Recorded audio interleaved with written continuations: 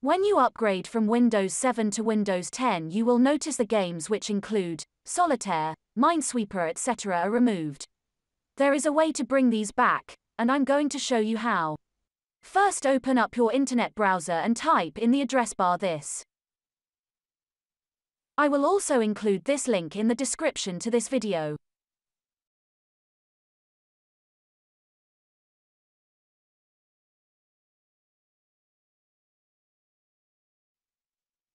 Scroll down this page and click on this link.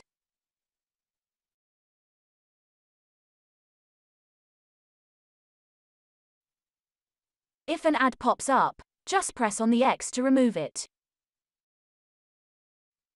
Scroll down again and look very carefully for the download link.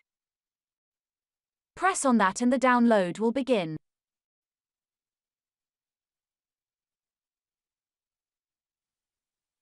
Once downloaded, click on the compressed zip file to open it.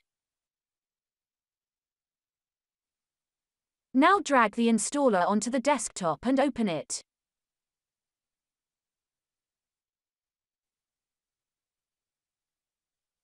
When you open the installer, it may ask if you want to allow this app to make changes to your device. Just click on Yes. Now with the installer open, it will ask you to select your language.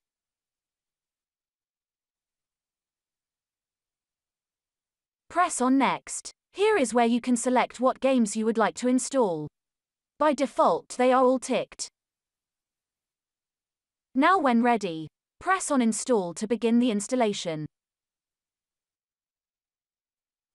I recommend unticking this box, which would install an unwanted program. Now press on Finish and the installation is complete. Now let's take a look at the games. Click on the Start menu. You will notice straight away the games will appear temporarily under the recently added. In future you will find them under G by scrolling down on the list of all apps.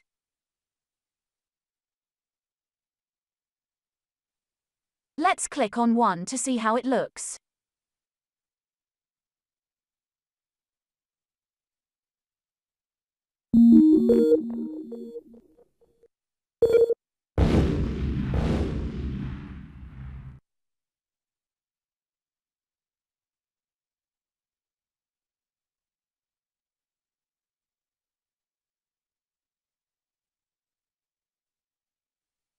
And there you have it. I hope you found this tutorial useful. Don't forget to leave a like if you did and subscribe. Thanks for watching.